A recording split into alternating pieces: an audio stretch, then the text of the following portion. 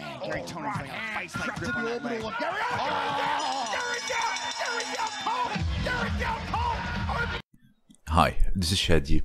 They say practice doesn't make perfect, it makes permanent.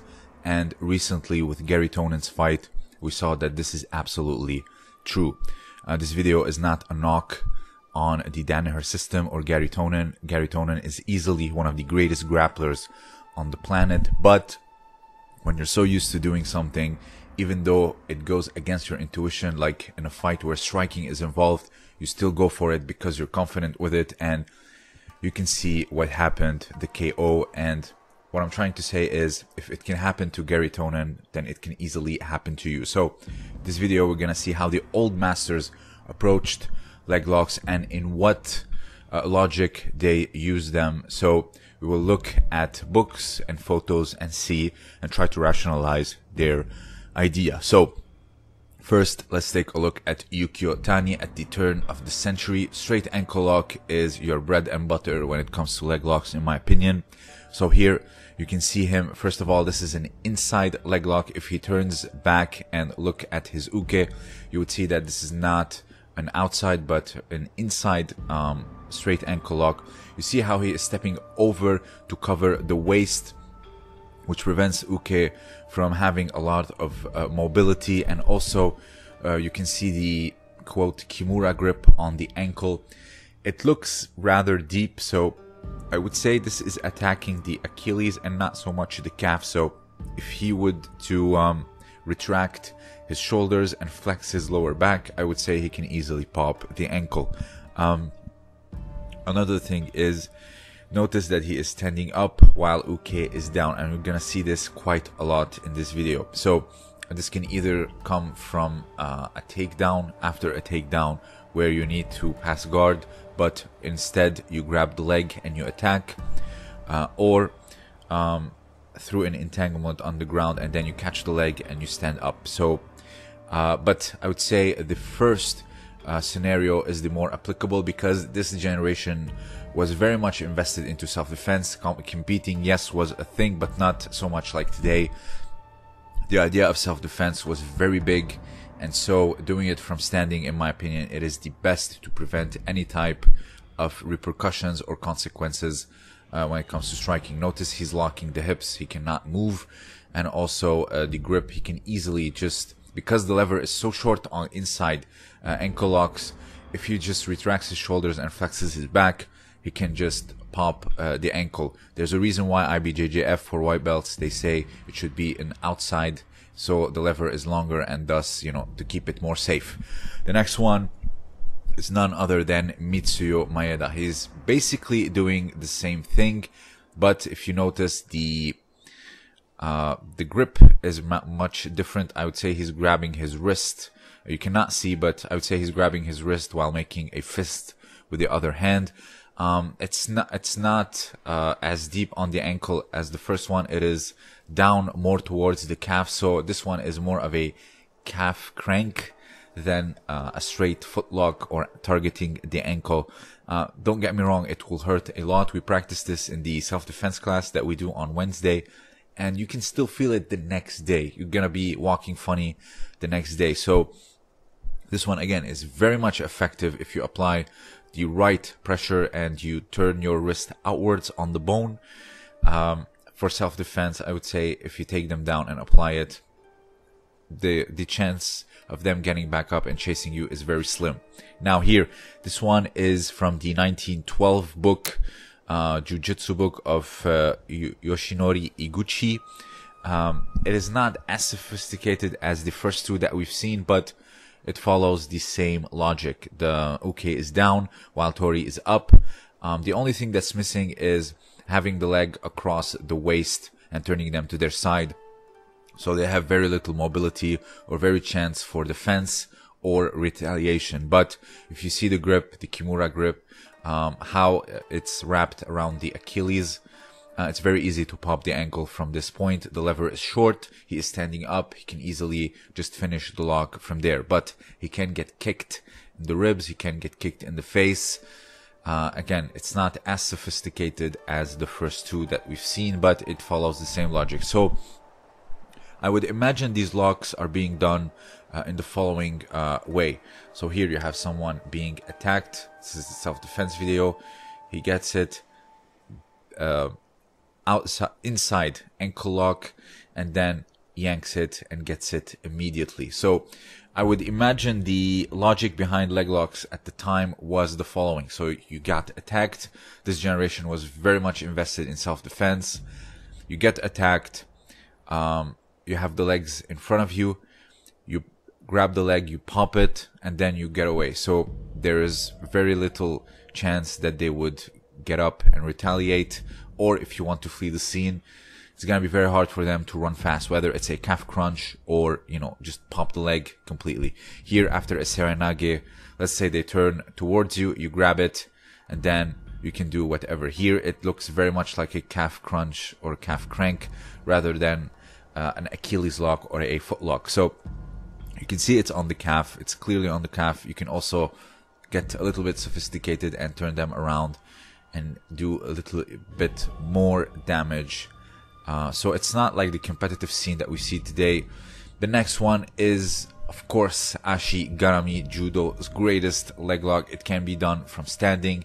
Notice how he's stepping on the arm. He's grabbing the other leg with his hand behind his back, and he's pulling the upper body. He has complete control of the entire body, even though it's just a leg lock. And this is what I really like about this leg lock. So not only it is very devastating on the MCL, it can either sprain it or completely rip it, but also look at the complete control that Akitaro Ono has on, I believe this is Koizumi as his uke. This is from the early 1910s of the Japanese English Expo, and excuse me, here you can see how effective and devastating this can be. And if you read the old Maruyama Sanzo records or writings, Tanabe did this after performing a Morote Gari. So the very famous story of the third Dan Yuji Hiruka against Mataimon Tanabe. Tanabe performs a Morote Gari. This is Morote Gari, and then immediately follows it through with Ashi Garami. So I would imagine he did it standing up, because as you reap both legs, you can easily reap the knee afterwards, and then proceed to do Ashigarami by pulling on the upper body and straightening your leg. Let's see a demonstration of this. So here, the legs are in front of you, you reap the knee and then pull on the sleeve and get the lock. I suggest you get an uke and try this, but very slowly. It does hurt like hell. I have tried it and it works. Ripping the knee in IBJJF is obviously illegal, so you don't see many Ashigarami being done. The next one is the one being done from the ground. There is still safety, in my opinion, being done or protecting yourself from uke. Here, after a failed tomoenage, you rip the knee, you go to their side, or their blind side, I would say, and extend your leg and pull on the upper body. Since you have the pull on the upper body, getting a strike in the face is, I would say, very unlikely, because you are controlling the arm. And also, what's very important is that you are turning away to their blind side. So they're not, like here, for example, the tomoenage, you're controlling the arm, so getting hit in the face is very unlikely unless they get you with the other arm. But you turn away immediately from the other arm, the one that's far away, so getting hit becomes very difficult. Or if they choose to do so, or if they can do so, it's gonna be little to no effectiveness behind it. And also, you know, clothing and gi, etc. in self-defense can be to your advantage. The clothing is a very essential part of self-defense, for control, for gripping, even if it's just a t-shirt. Here you can see he is clearly far away from the other hand while also controlling the other arm. So this is after a failed tomoenage. There is still some safety in it, but when it comes to multiple opponents, you don't even go for tomoenage in the first place. So if you are sure of your environment and you know there's no one else, and you can go for tomoenage, it's your specialty, you get it every time, you're very confident with it, ashigarami, you can still get it and finish it and run away from the scene. Here you can see it on the right side. This is the same book, the Yoshinori Iguchi book from 1912, being done, also turning away to their blind side and performing it. It is less safe than the straight footlocks that we've seen or the standing ashigarami that we've seen, but here we are more in the competitive territory where striking is not allowed, and you can obviously get away with something like this. And finally is the stuff that we see today. It is the where both have their buttocks on the ground, where someone controls the hips and the legs with their own legs and performs a heel hook, like in this photo, or a straight ankle lock, or a knee bar. So you see the knee bar was completely invented in a competitive sporting context. Yaichibe invented it in the 1920s. Here it is documented in 1926 in the book New Style of Judo. Hips on the ground, both on the ground, because it was the Kosen Judo rivalry between him and Oda, and so there was a lot of ground grappling, not so much with strikes or realistic, context like self-defense. And then of course you have this being performed by Uenishi Sadakazu. I would say this, the stuff that we see today with the Danaher, death squad, etc., are being performed strictly in the competitive context, and thus there's little to no consideration to striking. I'm not saying they don't work in MMA. Of course they do. There's tons of knee bars and heel hooks being done in MMA. But what you've seen Garry Tonon do is pull guard and try to get it.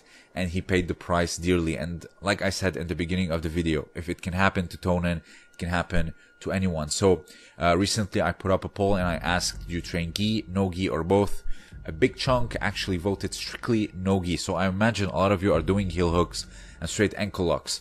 So I'm gonna ask you, can you actually do a heel hook standing up, or have you actually attempted it? I would be very curious to know. Please let me know down below. So this video is to see the approach of leg locks that the old masters were doing, those that were very much invested in self-defense. And what I see is, after a takedown, you do a foot lock so you prevent them from getting back up and chasing after you. So you get time and the capability to flee the scene. If you have anything else to add, let me know down below. This was Shadi, and thank you for listening.